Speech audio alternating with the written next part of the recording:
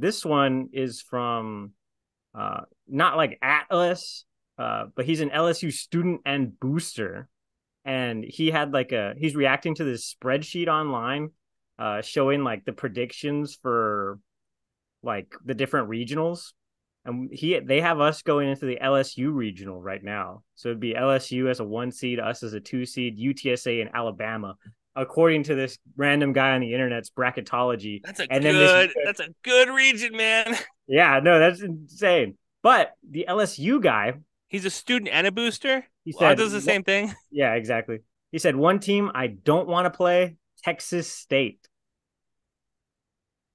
Okay, now let me ask you: Yes, they did Is lose that to Louisiana Lafayette this year, the LSU is Tigers. yeah is that a dig at Alabama and not a big upping on Texas State? Well, Alabama's kind of going through a lot right now. They got their coach betting against them to I lose against understand. LSU too. So if they play in that same tournament, which they would according to that regional set, there's going to be some bad blood. Because baby, now we got bad blood. Yeah, it sounds like the bad blood region. Honestly, LSU and Alabama, and then us and UTSA Us. seems like the bad blood region. Would that be on the Hashtag Taylor SEC Swift. network? I guess, right? Hashtag Eras Tour. Hashtag Eras Tour. Yeah.